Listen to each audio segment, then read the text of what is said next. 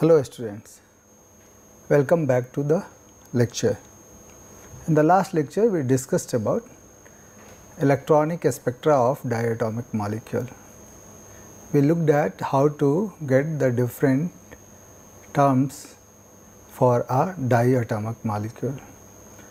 I will continue with that and then I will go to discuss spectra of transition metal complexes. So, as I discussed in the last lecture, terms for diatomic molecule is determined by angular momentum around the internuclear axis. It is not determined by orbital angular momentum, it is determined by angular momentum around the internuclear axis, and that is denoted by lambda. Lambda is analogous to ml in atoms. For example, a p orbital has L is equal to 1, ml is equal to 0 plus minus 1. Electronic terms are named based on their overall angular momentum on the internuclear axis. So, what we need to do first is to get the overall angular momentum, and the way we calculate angular momentum is angular momentum on the internuclear axis. Lambda is equal to sigma over I for lambda I. What does that mean is it is simply sum of lambda 1 plus lambda 2 plus lambda 3. If lambda is equal to 0, that corresponds to sigma term. When lambda is equal to plus minus 1, that corresponds to pi term, and when lambda is plus minus 2, that will correspond to delta term. This already I have discussed in the last lecture. Today I will discuss first about symmetry, because it is also very important to know symmetry of the molecular orbital which is generated due to mixing of two atomic orbitals. Symmetry is particularly important if we want to look at the selection rule. For homonuclear diatomic molecule or symmetric linear molecule, for example CO2, it is convenient to label molecular orbitals and terms according to symmetry G and U. G stands for Gerade and U stands for ungerade. This is the symmetry with respect to inversion through the center of symmetry. So, ungerade U stands for anti-symmetry with respect to inversion through the center of symmetry, whereas gerade stands for symmetric symmetry with respect to inversion through the center of symmetry. For example, here you see that suppose sigma orbital is formed. Sigma orbital can be of two types, when both lobes has positive charge, when one lobe has positive charge, another negative charge. So, when both lobes has positive charge, and if you take center of inversion, then what you are going to see is that it is symmetric with respect to center inversion, and that is why this is labeled G. Whereas in this case, this is anti-symmetric with respect to this center of inversion, and that is why this is anti-symmetric, that is why it is labeled U. U stands for ungerade and G stands for gerade. What generally is observed is bonding sigma orbitals and anti-bonding pi orbitals are always gerade, whereas anti-bonding sigma and bonding pi are always ungerade. So, this look at this is your anti-bonding sigma, this is your anti-bonding sigma orbital, and that is ungerade, whereas this is bonding sigma orbital, and this is your gerade. So, suppose we take the case of S2, where one s orbital combines with one s of the second hydrogen and gives you two orbitals, one with positive and one is positive and negative. lobes. This is your anti-bonding and this is bonding orbital.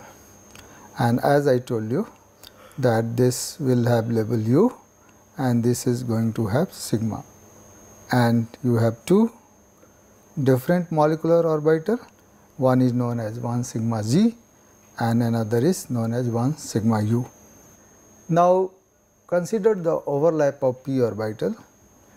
There can be head-on overlap. If there is head-on overlap, what you will get is this orbital, which is sigma molecular orbital. Look at the center and look at the inversion, then what you will find is this is symmetric, and that is why this is Gerade G. Whereas, if there is anti-bonding orbital formation, then it will not be symmetric with respect to center of inversion, and that is why this is ungerade U. This is sigma star molecular orbital. So, whether sigma orbital forms from overlap of s orbital or p orbital, the bonding sigma orbitals are always Gerade, whereas anti-bonding orbitals are always ungerade. And that is what we have written, bonding sigma orbitals are always Gerade, whereas anti-bonding sigma orbitals are always ungerade. Now look at sideways overlap of p orbital. If there is sideways overlap, then this is your bonding orbital, molecular orbital, and this is your anti-bonding orbital,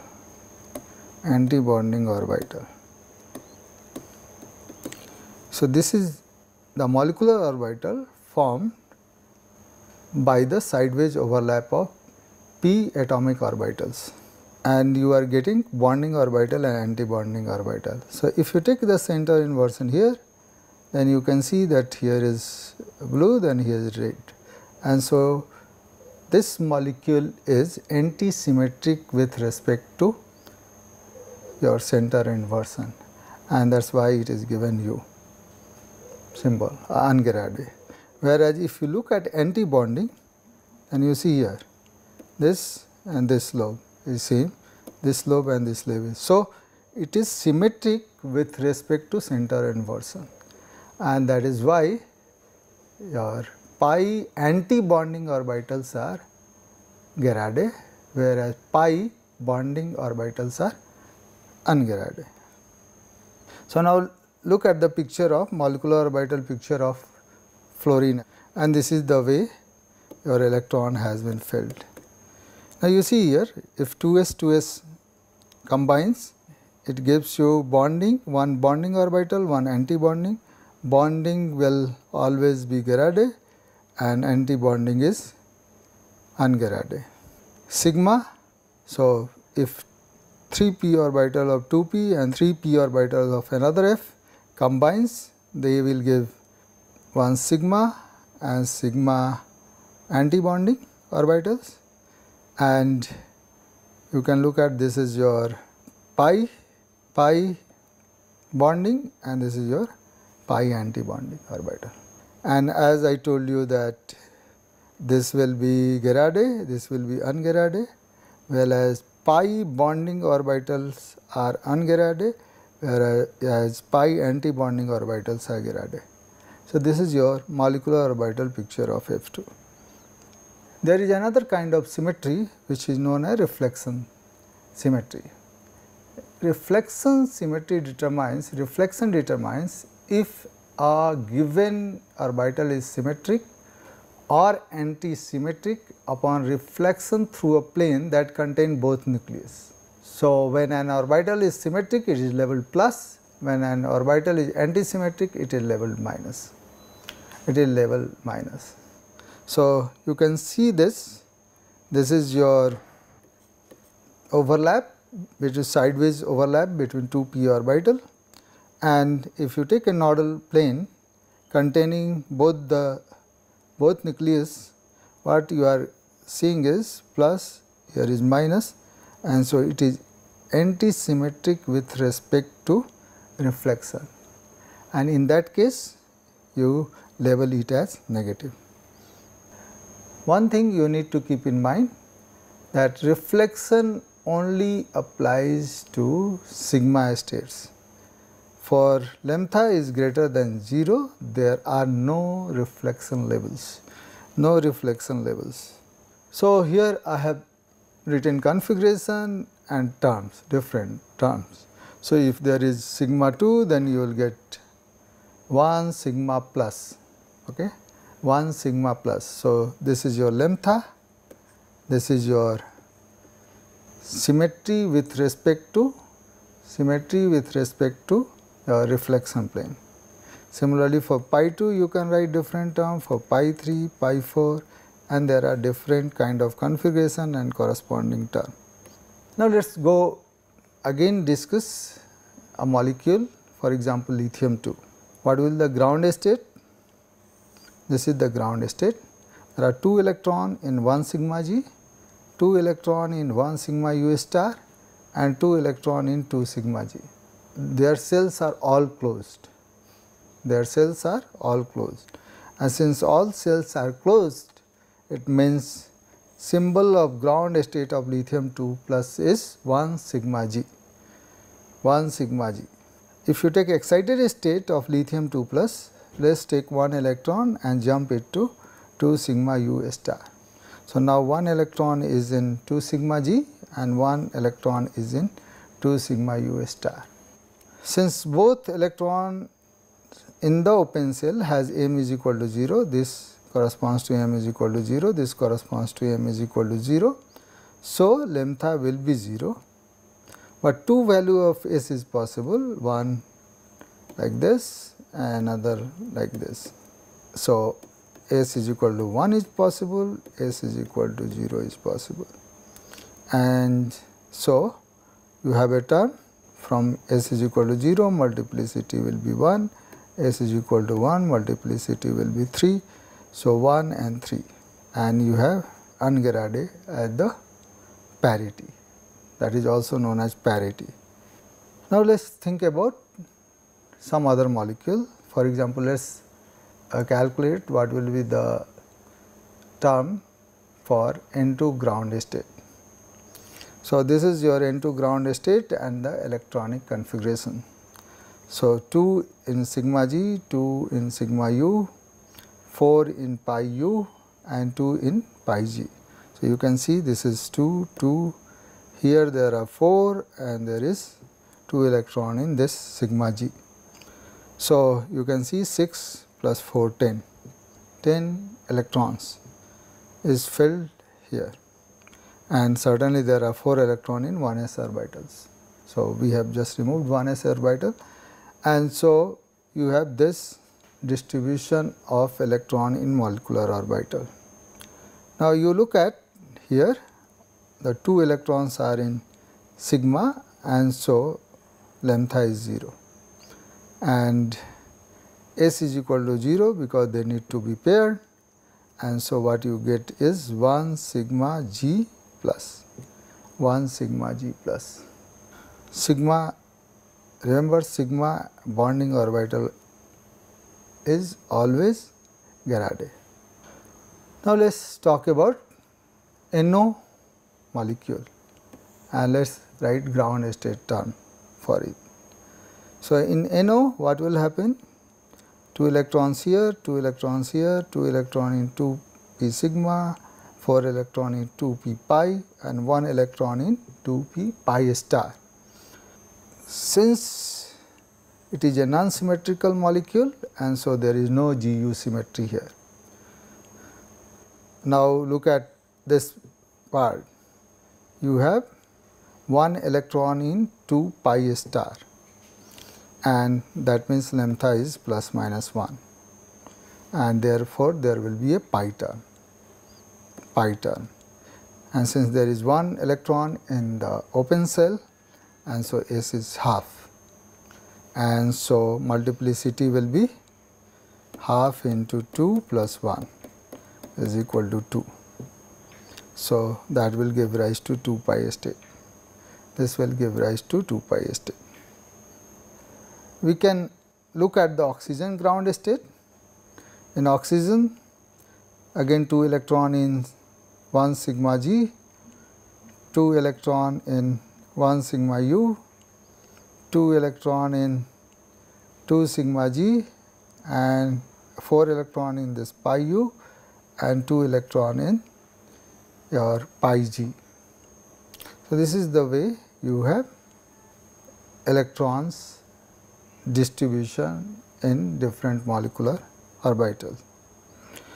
So, here lambda will be 0 or plus minus 2, lambda will be 0 or plus minus 2, and S will be 0 or 1, and 2 electrons has G into G. So, G all term is Garade, and so you will have all these 6 different states, but this neglects Pauli principle, and these 3 terms violates Pauli principle, and so they do not exist. What exists is these 3 terms, what exists is these 3 terms, in which triplet state is lowest. So, this one will be lowest. Now, let us look at the spectra of O2 molecule. We have already decided about, we have already looked at the term symbol for O2, and we have also looked at the term symbol for oxygen. So, if you look at the term symbol for your oxygen molecule, there are 3 out of this. This one is the ground state, and that is what is shown. Okay.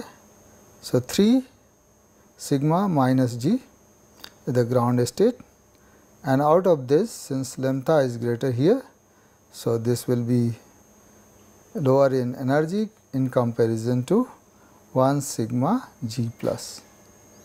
So, this is for oxygen molecule, and now if you go up, this oxygen molecule at this position dissociate into oxygen atoms, and if you remember the terms for oxygen atom, these 3 terms are for oxygen atom, in which 3p is the lowest in energy, and that is what is shown here. After that, there is 1d, which is shown here. So, here the dissociation of O2 molecule is taking place between 2 oxygen in 3p state, whereas in this oxygen is breaking in 3p state and 1d state. So, this is the spectra of oxygen. This is the way you can explain the electronic spectra of diatomic molecules. Now, the selection rule.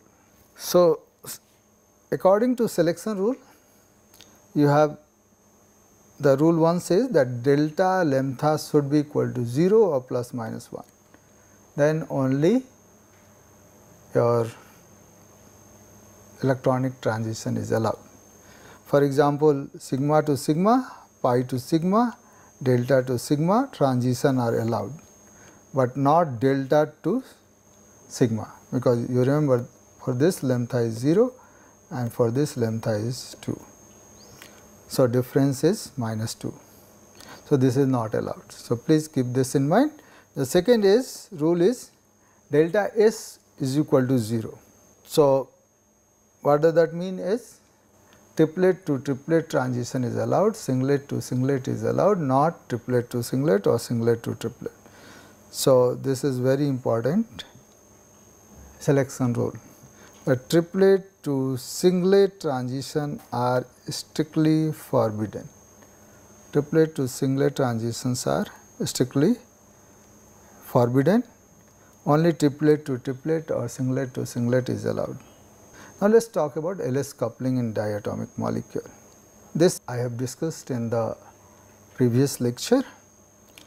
So, what I told you that component of total angular momentum along the internucleus axis is this sign into H cross, where the quantum number this is given by vector sum of lambda plus sigma, lambda plus sigma. So, if lambda is 1 and sigma is 1 0 minus 1, then 3 pi is going to have 3 different components. This is equivalent to J, and that comes because of your LS kind of coupling. So, here basically the component of L along the internuclear axis combines with component of spin along the internuclear axis to give you this thing. And the way we did earlier for atoms, this is your lambda, this is your multiplicity 2s plus 1, and this is your this LS coupling. And now 3 multiplets can be given these 3 terms. Now, what is the electronic selection rule for these multiplets? Delta sigma should be 0 and delta this coupling parameter should be equal to 0 or plus minus. So, not only that, we also have a rule based on symmetry. What is that rule? That plus to minus is not allowed. So, this is not allowed, whereas plus to plus and minus to minus is allowed. So, since plus and minus is only relevant for sigma sigma transition, so sigma plus to sigma plus and sigma minus to sigma minus transition are allowed. The other selection rule is, this is same about how to label plus or minus, so I will just skip this. The second selection rule, which is known as Laporte rule, is also based on symmetry with respect to inversion center. What does it says is G to U is allowed, G to G is not allowed, and U to U is not allowed. U to U is not allowed. What does that mean is sigma G plus, this is not allowed because G to G is not allowed, only G to U is allowed. So, this is not allowed, this is not allowed, but this is allowed and this is allowed. So, these transitions are allowed. And already I have explained you what does it mean by G and U. So, I will just move ahead. So, this is about a spectra of molecules. Now, I will discuss about electronic spectra of transition metal complexes. So, first question is, are DD transitions are allowed or forbidden? So, if you have studied in organic chemistry, you must be knowing that color of the your transition metal complexes are mostly due to DD transition. Sometimes it also happens due to charge transfer. So, whether DD transition are allowed or forbidden transition. So, if you remember the selection rule, what you will find that it is forbidden, transition. However, bonds in transition metal complexes are not rigid, but undergo vibration that may temporarily change the symmetry. For example, octahedral complex vibrate in such a way that inversion symmetry is lost momentarily, and this phenomenon is called vibronic coupling. And so, because of vibration coupling, DD transitions are allowed. Tetrahedral transition metal complexes are strongly colored than the octahedral complexes of the same metal and oxidation state, and bonding in tetrahedral can be explained based on sp3 hybridized orbital, and they are not pure d orbital, hence DD transition is allowed. In fact, in octahedral also there are mixing of hybridized orbital, and so your DD transition is allowed. Spin orbit coupling is likely to contribute to transition between ground state to the excited state with different multiplicity. Okay. So, let us go ahead and see what are the different term symbols. So, first we will look at term symbols for free gaseous ions, and then we will see how this term symbol changes or term symbol split when it is approached by a ligand. So, for constructing term symbol, for any dn configuration, electrons are distributed in an orbital that in a way that we obtain maximum spin multiplicity, and for any dn configuration, electrons need to be filled in such a way that we obtain large ml value, provided the electron should not be paired until all the available degenerate orbitals are filled with one electron. And this is the simple things which you must have studied in the 12th class. So, I am not going to discuss it. This already I have discussed, that term symbol for any ion or atom can be written like this: SLJ, where L is your term and J is your spin orbit coupling and S is your multiplicity. S is spin multiplicity. And for L is equal to 0, we have S state, L is equal to 1, we have P state, L is equal to 2, we have D state, L is equal to 3, that is F state. This already I have discussed when I was discussing the terms for different electronic configuration. Now, look at here, if L is 0 and S is 0, then we will get 1s term, L is 0 half, then we will get 2s term, if 1, 1, 3p term, when I get 2, 3 by 2, then we have 4d term, when we have 3 as L and 2 as S, then we get 5f term. So, this we have already discussed, so I am not going to discuss in detail. Let us think of that if I have a gaseous ion with D3 configuration. So, first thing you need to know or do is sketch the energy levels showing the d electron. So, let us make d the orbitals, there are 5 orbitals and then you put the electrons. Now, we know what will be the spin multiplicity, this is the number of electron plus 1, that is 4. Now, let us get what is the maximum possible value of ml.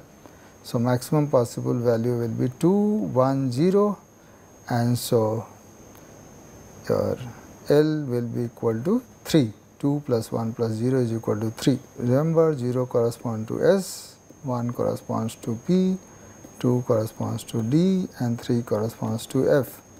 So, you have a F term and your spin multiplicity is 4, and so ground state for D3 configuration is 4F. Similarly, you can calculate for D2 configuration. D2 configuration, you see one electron is here, another electron is here. So, 2s plus 1 will be 3, L maximum value of L will be 2 plus 1, 3, and that corresponds to F, this corresponds to F, 0 corresponds to S, 1 corresponds to P, 2 corresponds to D, 3 corresponds to F, and multiplicity is 3. So, for D2 configuration, ground state is 3F. And if you remember, we did calculated the terms for equivalent electrons, and in that case I had shown you that these are the different term symbols, in which 3F will be your ground state, because it has highest multiplicity and highest L value, and 3P will be the second one. And this table I have shown earlier in my lectures. For P2 these are the terms, for P3 these are the terms, and here you see this is for different D configurations.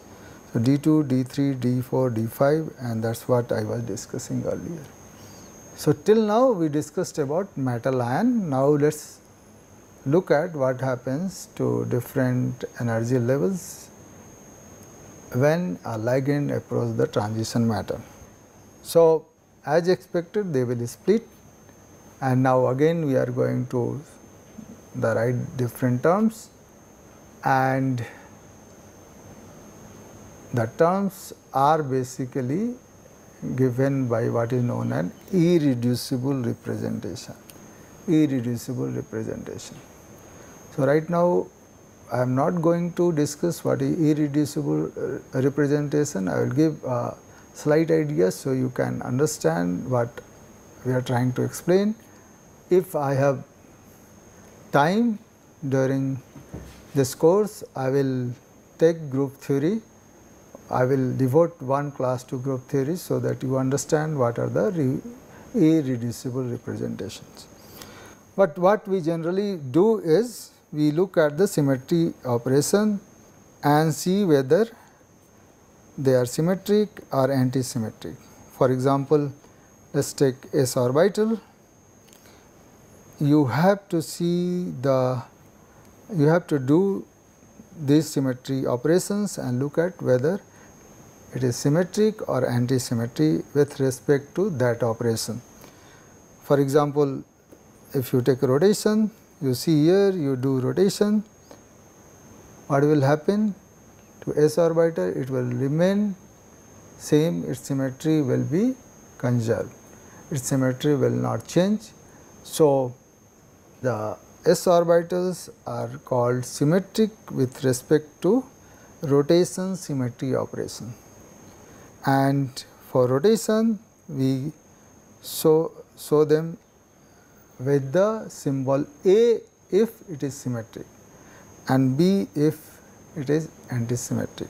For example, if you look at here, it is symmetric with respect to rotation, and so it has been given the name A. Whereas p orbital, it is not symmetric with respect to rotation. So, if you rotate, plus will come here, minus will go up, and so it is no longer same. So, with respect to rotation, p orbital is not symmetric, and that is why it will be given the name B. Now, the second symmetry operation is reflection, and that is through plane of symmetry. So, let us pass plane of symmetry, again this looks symmetric, and so it will be given name 1. So, if your orbital is symmetric with respect to reflection, that will be given the name 1, and if it is antisymmetric, then it will be given name 2. And already I have discussed about Gerade, ungerade, so I am not going to discuss that. These terms are given based on the symmetry operation. So, s orbitals has the representation A1G, whereas p orbital has representation B2U. So, let us discuss what will be the irreducible representation for different orbitals. S we have already looked at A1G, and this will be given in the tetrahedral field, and tetrahedral complexes there will be no G and U term, and so this will have the representation given by your A1 symbol, A1 symbol. For px orbital, it will be T2, and this is T1U. In octahedral complexes, you have T1U. For py, this will be T1U, pz, T1U. So, if you look at this, these all are same, and that is why it is given the triplet name. So, it is triplet degenerate. So, px, py, pz is triply degenerate, and so it will be given T name. Similarly, here T2. Okay. For dz square, Eg, dxz, T2g, dyz, T2g, dxy, T2g. So, these three are degenerate, and so it has been given T2g name, whereas dz square and dxy is your doubly degenerate, and it has been given name Eg.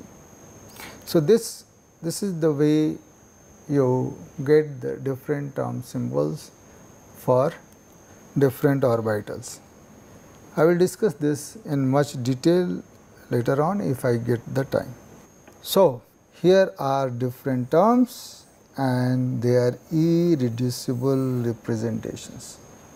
Irreducible representations. As I told you, S will give you A1G, P will give T1G, D will give EG plus T2G. If you go back, you see S will give A1G, Px, Py, Pz will give T1U and D will give 2 Eg and T2G. This is in octahedral field. So, what we are looking at is splitting of free ion terms in octahedral symmetry, and these are the different energy states which we will get when the ions are in octahedral field. Now, once we know that, it is quite easy to understand the spectra of transition metal complexes. So, first we will discuss what happens when a metal with D2 configuration is in octahedral field. Octahedral field. So, D2 configuration has these 5 terms, that is what we discussed. Now, we have also looked at what are the symmetric representation which we get in presence of octahedral field. For example, 3F will get 3A2G, 3T1G, 3T2G. For you remember 1S, 1A1G, 3P, 3T1G and 1D. So, these are the different terms we get from these terms, which are the terms when ligand is not present. So, these are the terms when ligand is not present and they will split into different levels when your ligand approaches in an octahedral field, Okay. So, now first thing we will discuss correlation diagram.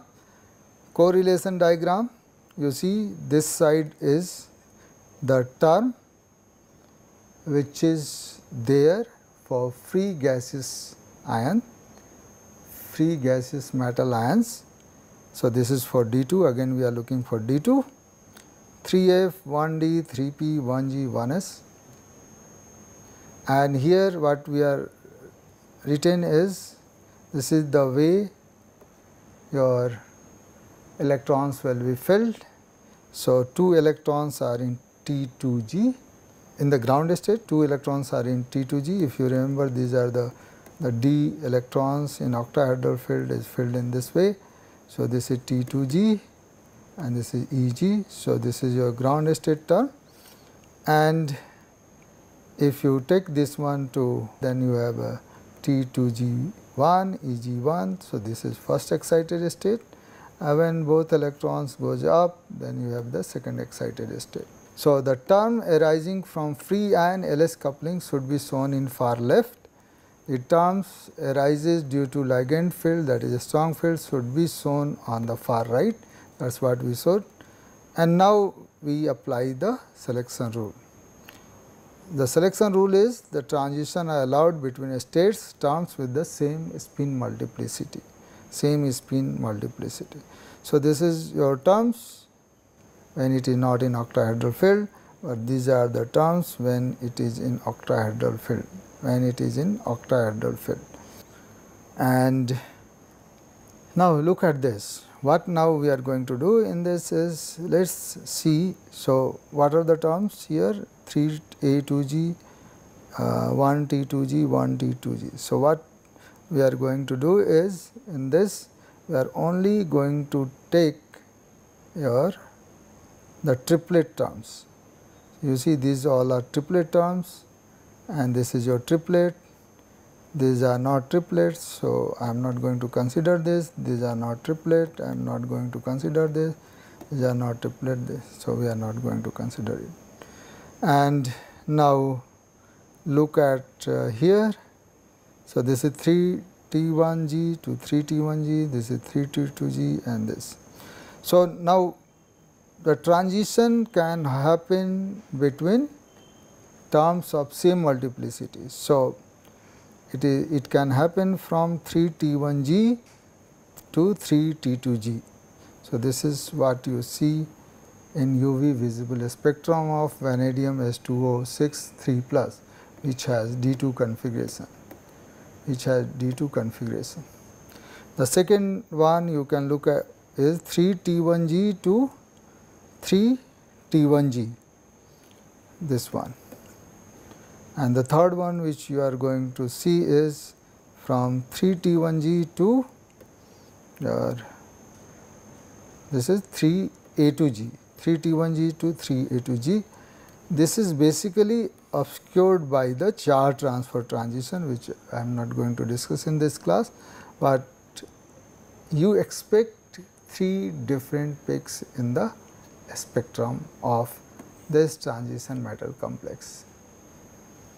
Since only transition between same multiplicity is allowed, and as we looked at, only there are only 3 different terms with the multiplicity 3, Okay. Now, let us look at correlation diagram for D8. So, for D8 again 3F is the ground state and 3AG will be the term, ground state term. In place ground state term when your ligand approaches in octahedral field,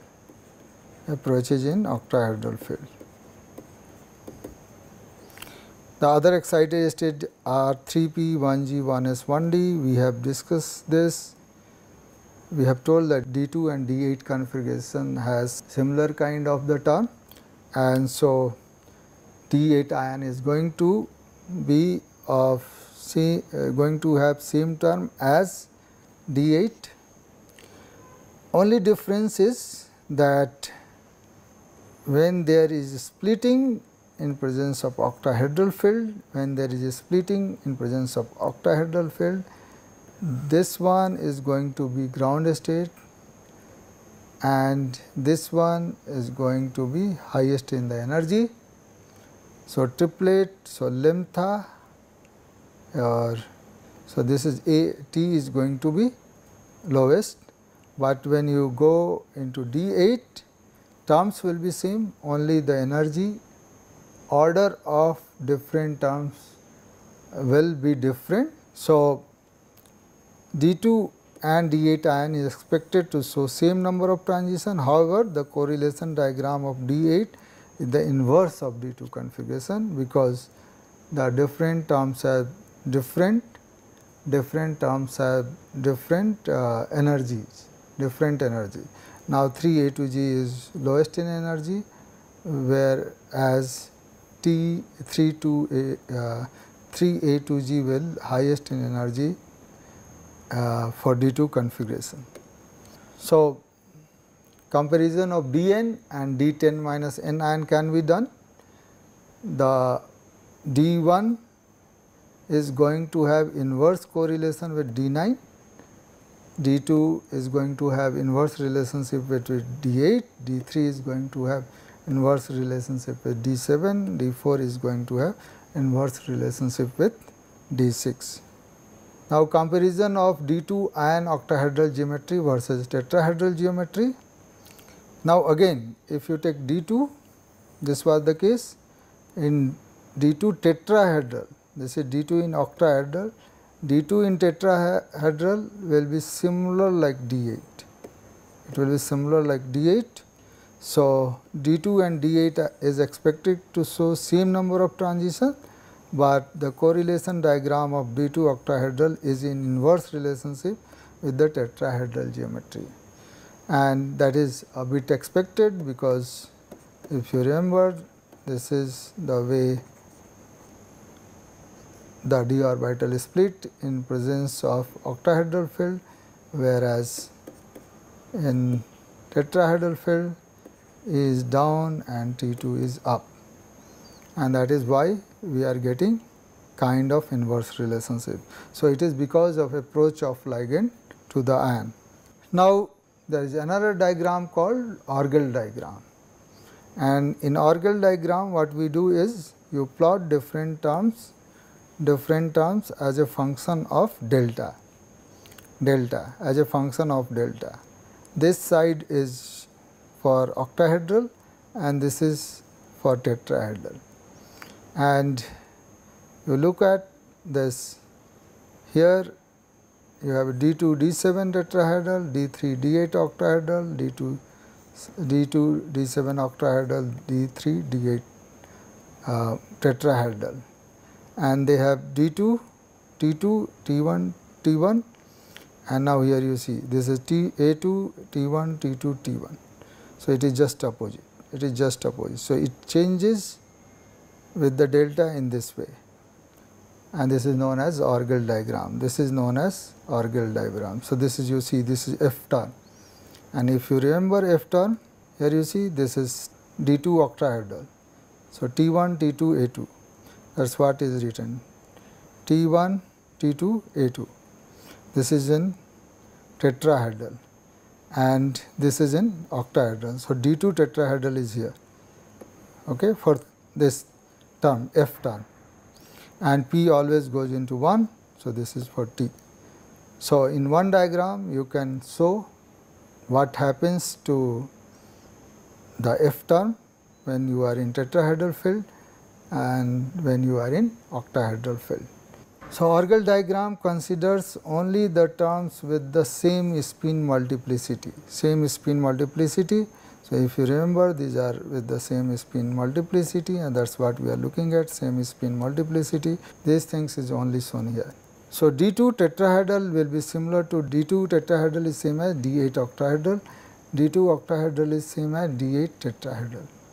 Okay. There is another important thing to understand is basically what is known as a no crossing rule. What happens that if there are suppose 4T1, this thing 4T1, this is 4T1, there are two terms, one is due to F, another is due to P. So, what will happen that they will not cross each other, and what will happen is it will deviate, this will go up and this will go down. So, if you look at here, this is now deviating to up and this is going down, and that is known as no crossing rule. Now, third diagram to explain this DD transition is Tanabo-Sugane diagram, and it is quite similar to the Orgel diagram. What generally we do is we plot E by V versus delta naught by B, where delta naught by B is octahedral ligand field splitting, B is your Raka parameter, and E by B is energy above the ground state, energy of excited state above the ground state. And again, if you remember, 3F goes to 3 different terms, 3T1G, 3T2G and 3A2G, and this is if I increase the field and it goes up. 1D will go into 2, now you see this is 1S will go into 1, and this 3 is shown in the bold because they have similar multiplicity. You see here multiplicity is 3, multiplicity is 3, multiplicity is 3. And so, now we can look at the spectrum.